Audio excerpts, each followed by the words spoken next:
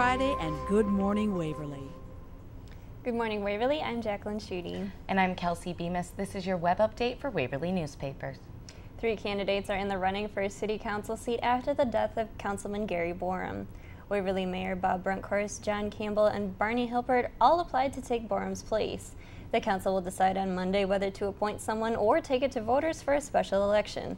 That election could cost almost $10,000 if the council decides to hold it. And candidates running for mayor and city council seats met in a forum on Monday night.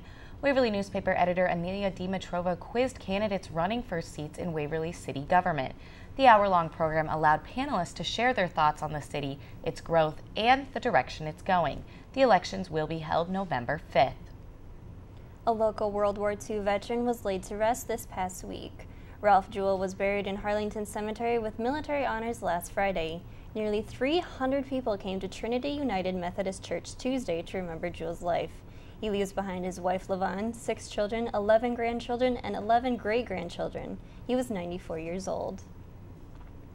And WSR is getting ready for the last regular home season game tonight. But there's another group besides the football team that's also part of Small Town Friday Nights, the marching band. This group of 130 high schoolers puts music in motion. They started in August and are performing for one of the last times tonight. Try to have a good time at rehearsal, but we also push them to do a good job. In a performance that includes the Beach Boys, Nicki Minaj, and the Black Keys, WSR chooses music that both performers and the audience likes. Crowds watching Friday Night Football support both groups wearing the black and gold. That when we do a halftime show here at home at Waverly Shell Rock, the stands are full. You know, people like the band. They don't empty out to go to the concession stand, or you know, they stay and support us, and I'm very, very thankful for that, and that's something that we work towards.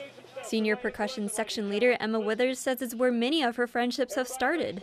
Band is not just like a class, it's a family, and it's a place where people can look forward to coming to watch us. We look forward to getting together. Wartburg student teachers help to create routines. This year, the tubas are getting a little more of a workout. Our tubas tend to be kind of a wild living bunch, and so they wanted to do some things instead of just standing there, and so we're like, okay, why not?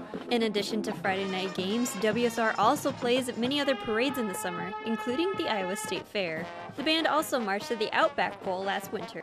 I feel like it was once in a lifetime, because I don't think I'll ever have a chance to play in a bowl game ever again in my life. They're going to Memphis to play at the Liberty Bowl in 2014.